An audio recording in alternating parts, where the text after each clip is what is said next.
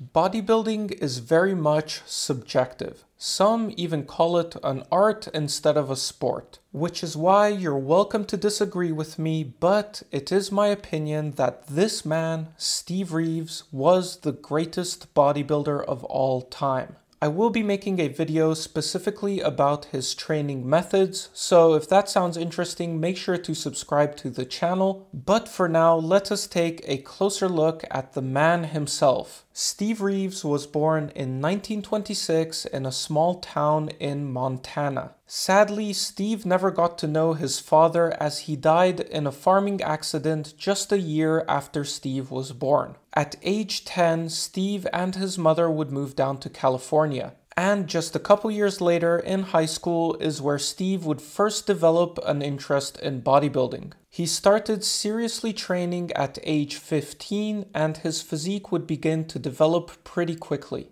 In this photo, he's only 16 years old, but we can see he was already very muscular for his age. Just another year later, at 17, we can see Steve already managed to develop an impressive, well-balanced, and very aesthetic physique. I'm not usually one to comment on genetics, but no matter how hard he trained, it's undeniable that he had incredible genetics to be looking like this naturally at only 17. Just looking at his insertions and symmetry, it's already clear that he has the potential to be a truly great bodybuilder. At age 18, Steve's bodybuilding journey would face a major interruption. The year was 1944 and World War II was raging on. Now that Steve had come of age, he was quickly drafted into the United States Army as soon as he graduated high school. He received a couple months of training in California and then was shipped off to fight in the Philippines. Here he would be involved in a long and deadly battle where he would witness the many horrors of war.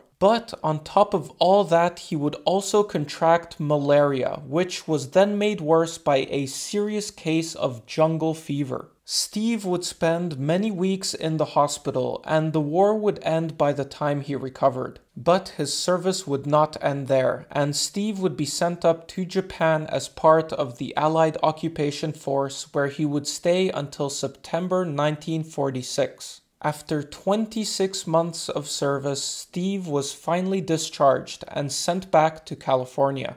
Upon his return, Steve would quickly pick back up where he left off, and only a couple months later, in December 1946, he would enter and win the Mr. Pacific Coast contest, which was held in Portland, Oregon. In June 1947, Steve would compete in the Mr. America contest in Chicago. And at just 21 years of age, he would win the world's most prestigious bodybuilding competition and be crowned Mr. America. Steve would continue to have a successful bodybuilding career for several more years. In 1948, he would come a close second place to Clarence Ross in the Mr. USA competition. And again, a close second to the great John Grimek in the Mr. Universe competition. But he would end up winning the Mr. World competition held in the same year in France. Here we have Steve Reeves, Mr. America and Mr. World, 1948. Maybe he got these muscles through a correspondence course. Some male. That she liked, and that, of course, I didn't like.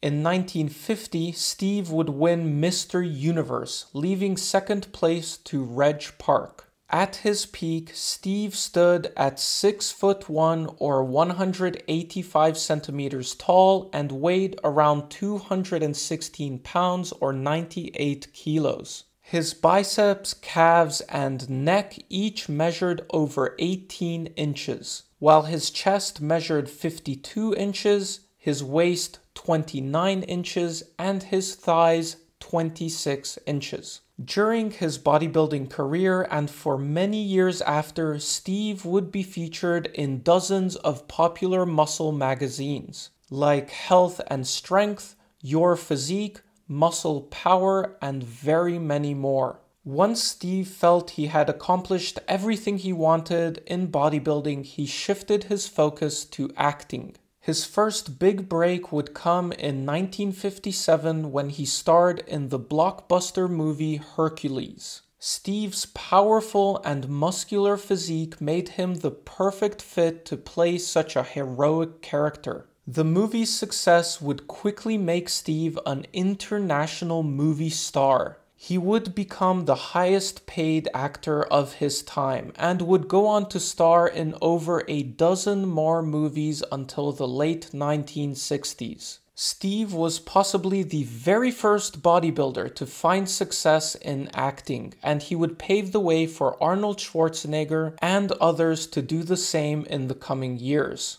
A shoulder injury would force Steve to retire from acting. At this point, he had earned enough money to purchase a large ranch in Oregon and live very comfortably. Later, he would purchase another ranch in California, which would serve as his home until his death. Steve would continue to promote health, fitness, and natural bodybuilding for the rest of his life. Yeah, that's the thing, you see.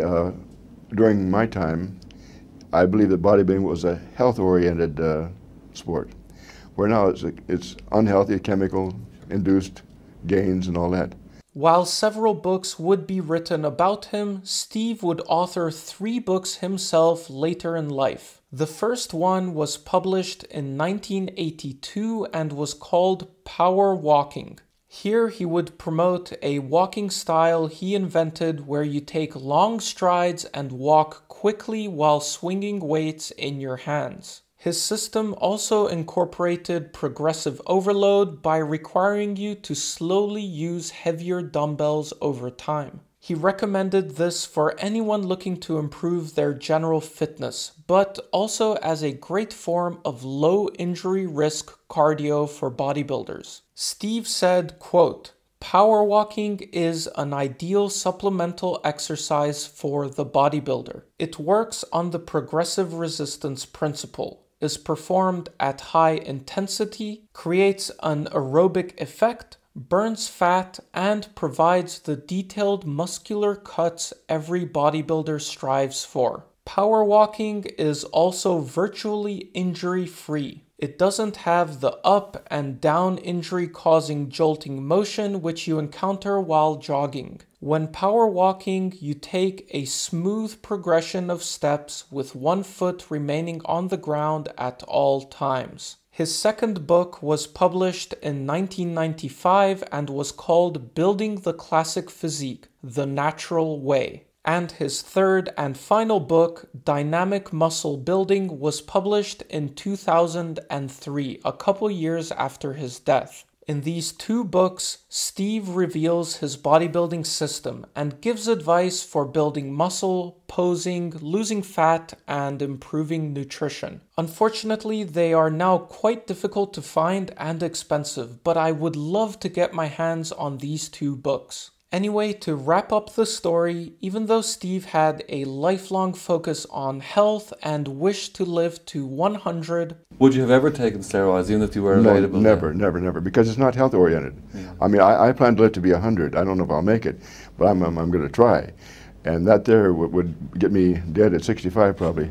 He tragically passed away in the year 2000 at age 74. He died from a blood clot just 2 days after having a surgery. If he actually did make it to 100 years old like he wanted, he would still be alive today. Steve didn't have children and is not survived by any immediate family, but of course his legacy will live on forever. Personally, Steve Reeves is my favorite bodybuilder, and in my eyes, he was the greatest of all time. As I said in the beginning, I will be making a video specifically about his training, but I thought an exploration of this great man's life and achievements deserved a video of its own. If you enjoyed it and would like to see more videos similar to this, make sure to check out the Old School Bodybuilding playlist. And let me know in the comments who your favorite bodybuilder is. Thank you for watching.